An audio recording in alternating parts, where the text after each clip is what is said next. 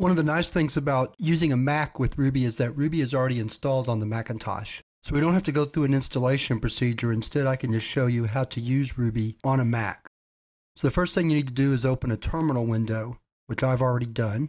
Then to use Ruby in its interactive state, you type IRB, and that should bring up a prompt. And with that prompt, I can type an expression, such as 1 plus 2, or a command such as put s hello world. So that's how you use Ruby interactively.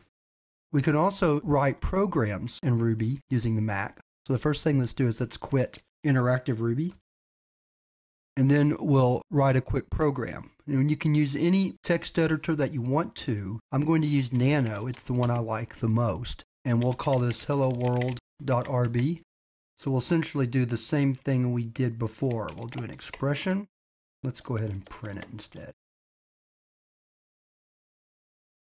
Just for fun, print a new line. And then we'll put S hello world. I'll leave the H lowercase. And then we'll save. So we'll do Control O. We've already named it hello world.rb, so I'll hit enter for the file name to write. Then we'll Control X. And then to run a Ruby program or a Ruby script, we type Ruby and the name of the script. And notice that the script name has to end in an RB. We'll talk more about that in a future lesson, but just for now, keep that in mind. So if I type Ruby space hello world.rb and hit enter or return, it displays the expression 1 plus 2 and hello world that I write out.